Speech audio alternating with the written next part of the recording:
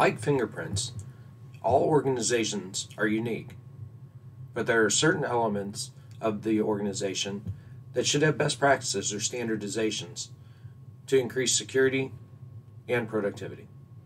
This is a listing of some of the best practices for Google Admin Console to enable for the organization.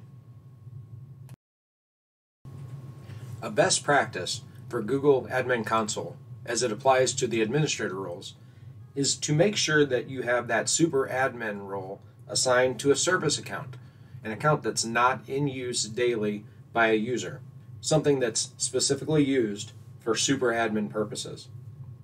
Also, when you come to the administrator roles, follow the least privileges rule so that you can assign sub-rules to people who only need certain rights within the environment. And that way, they don't jeopardize some of the security that you have enabled. Again, those can be used with service accounts as well, as opposed to a primary account holder's account. Another best practice for the security of Google Admin Console, especially as it ties into the admin roles, is to make sure that you tie in multi-factor authentication into those admin roles so that when those service accounts are used, it relates to a second form of authentication to verify and enhance the security of your organization. Another best practice is at the beginning, when you're setting up your organization, is to structure your organizational unit or OUs to meet your needs through management and security. So it takes a little bit of time at the front to make sure you're organizing it in a smart way. There's not really a standard way to do it. The idea is to make it something that works for you in the long run, especially considering growth and change.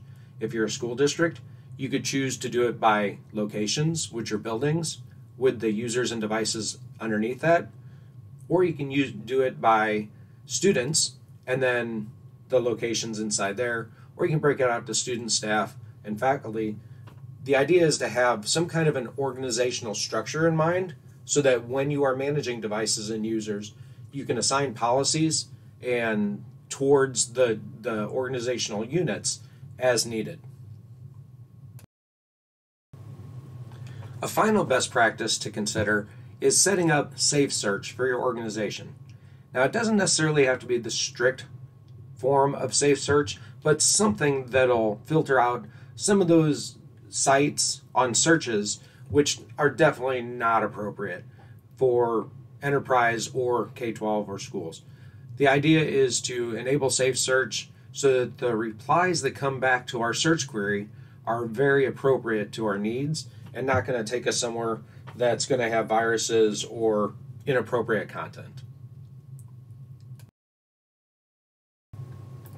While this isn't an encompassing list of settings and policies that organizations can enable in Google Admin Console, it represents a few of the large best practices for security and management and structure for the entire Google Console workspace for your organization.